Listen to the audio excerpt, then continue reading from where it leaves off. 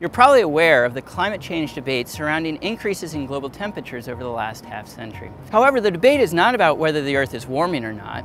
In fact, we have over 150 years of observed evidence showing us we're experiencing one of the most dramatic increases in temperature in human history. The debate is really about why this is happening. There are actually three major hypotheses as to why the Earth might be warming. The first attributes the warming to exchange of heat from the oceans into the atmosphere and across the world's surfaces. We'll refer to this as natural variability. The second hypothesis attributes the warming to external sources outside of the Earth's atmosphere, either due to an increase in solar radiation or even a raining of galactic rays from the universe. We'll refer to this as the alternate forcing hypothesis. The third hypothesis attributes the warming to the accumulation of heat-trapping gases in the atmosphere, such as CO2, arising from human activity. We'll refer to this one as the human-induced climate change hypothesis. Now, in order to talk about why the Earth is warming, we're not going to look at the Earth's surface temperatures.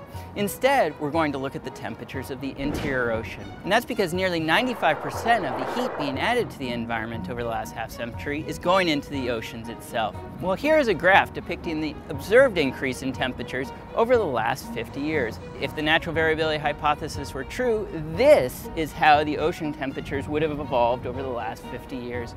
We can see that they would be much lower than they currently are. Indeed, we can show that only 10% of the warming that's occurred over the last 50 years could have been the result of natural variability. Now let's test the alternate forcing hypothesis. The problem with testing this hypothesis is that there are innumerable ways we could add extra heat to the environment, but we don't know the specifics well enough to determine how much heat they might add. So we took a different tack.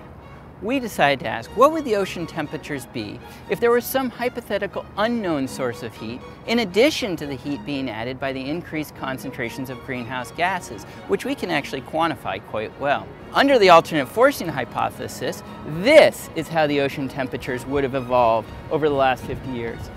Again, we can see they would be quite different and much warmer than they currently are. In fact, we can show that less than 15% of the warming of the Earth over the last 50 years is attributable to some unknown source of heat. Finally, we can look at the human-induced climate change hypothesis. As you can see, when we compare the three hypotheses side by side, only one of them is supported by the evidence. And that is that global warming is caused by the accumulation of heat-trapping gases in the atmosphere resulting from human activity here on Earth. And the theory of human-induced climate change suggests that if we continue to increase our emissions of heat-trapping gases at the rate we've been doing over the last half-century, by the end of this century, our planet is going to be warmer than it's been in the last 1 million years.